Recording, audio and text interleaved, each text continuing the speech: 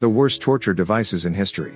The heretic's fork. It was used during Spanish Inquisition. It had two sharp ends which were positioned at the victim's chin and neck. They couldn't nod their head or fall asleep because they would wound themselves or die. The victims were forced to wear the heretic's fork until they confessed to crimes. Judas cradle.